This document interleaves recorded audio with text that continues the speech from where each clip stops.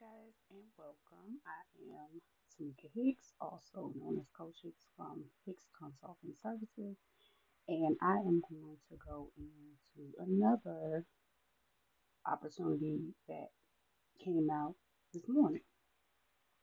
So, as you can see, this one is the City of Newport News. They just released an opportunity for storm debris monitoring services. I'm going to go in there and open that up. So, here we are with another. I'm sorry, I'm reading and talking. So this is a RFP. Let me go down and make sure. Yes, this is the actual RFP. The other one was RFQ because they were trying to get some quotes to see how much people was going to charge them for those services. So check out that previous video. That one was about cleaning out a building. Anyway, so this is storm debris monitoring services. This is something that's very important for our cities. If you are not familiar with the city of Newport News, it is basically a peninsula. So there's a lot of water, there's always water issues, we get storms, and I can see them having a lot of debris out there and they can't keep up with all of it from the actual city employees. So I can see this being a thing. Okay, as you can see, I went into the, no, I'm going to go to the vendor questionnaire. I always do that. This is generally where you apply as a vendor. You go in and put your information about your business, all of these things. Okay, they're going to ask you a lot of questions, and a lot of times, say if you don't have certain things, they do, once you review the RFP in its entirety, you are able to see the things that you need. And if you don't have them, sometimes they will give you 30 days to have whatever documents, however many days. So, yes. All right. Then I'm going to the introduction. As you can see, it says the City of Newport News is seeking proposals for qualified firms to furnish goods and or services described in this proposal. So down here it says the purpose of this RFP is to solicit proposals to furnish, provide, and or provide monitoring services to include management, comprehensive observation, and documentation of contractor or City of Newport News force account resources performing disaster debris and removal work. Okay, so the monitoring services provided must be performed utilizing an automatic debris management system that has the attributes and capacities required in this RFP.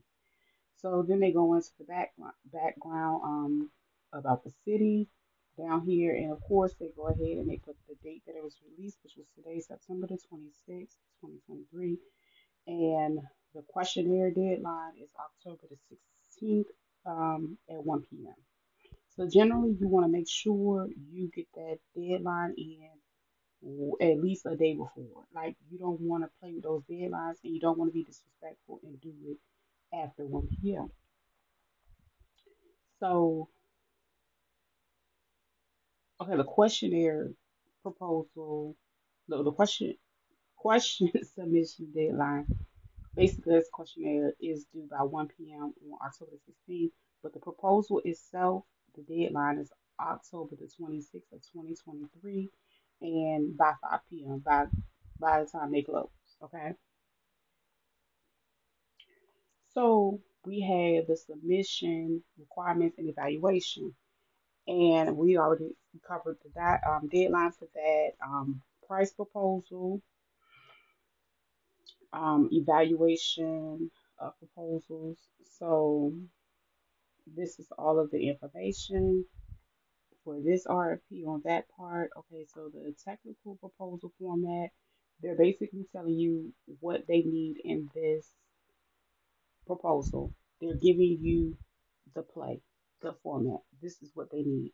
The first, I'm not going to read everything, but of course, the first one it says an executive summary that provides a narrative prepared in non-technical terms, summarizing the proposal. Okay, so that is the technical proposal format and the scope of work. Um, they have an attachment here that you will have to click, and it'll tell you pretty much everything. It says the scope of work for this project can be viewed and downloaded in the attachments. So we haven't gotten to the attachments yet. Sometimes the scope of work is already laid out here, but this might be lengthy, or it depends on the department that's putting it out, so they do theirs different. As you can see, this was the Office of Purchasing, but okay. Now we have the evaluation criteria, and that's basically laying it out as the firm and staff experience and qualifications. So if you have a team of professionals that you work with, that you say if it's five different business owners, and you have different skill sets, and you create a comprehensive crew that work well together, you can go ahead and list those up here. And then, of course, the capability and understanding. A lot of times, people go ahead and have their capability statements available. They list any type of past experience that they've already had. Subcontracting is a great way to get into being able to have your own, um, just different things, rate schedule, um, management plans, SWAM participation. So if you already have your SWAM certifications, okay. So that's the criteria that they're going to base everything on. Okay, so they want to know, like, you have to have all of these things look right. This is how they're going to judge a proposal.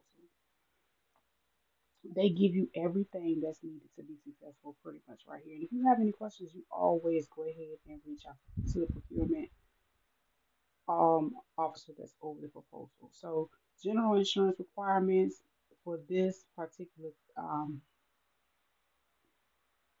debris removal contract, potential contract.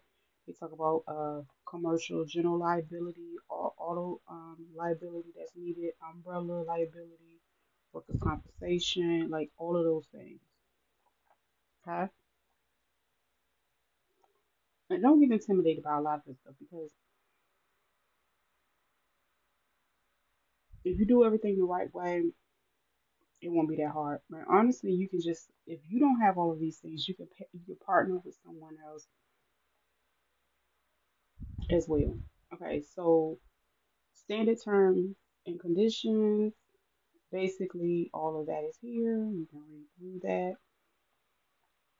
Contract specific terms and conditions. They have different sections. They have the questions, the proposal conference, contractor qualifications. So, of course, there's always qualifications when it depends on certain jobs. Um, of course, you have to make sure you adhere to any type of, say if it's anything electrical wise, you definitely want to make sure these people are qualified to do your services. So that's, yeah. So pricing proposal. Um, this is a pricing proposal of the rate. Like if you look down here where it says utilization of ADMS monitoring approach. So 1.1, it says project manager with vehicle. You will have to put down how much that project manager with vehicle would cost. Like basically you're going rates for that, and you basically put the quotes in, and this is basically a spreadsheet where you go ahead and add that in there. We already went over the vendor questions and attachments. Of course, this is where you will find the worker scope, a sample contract, and a provision, contract provisions for federally funded projects.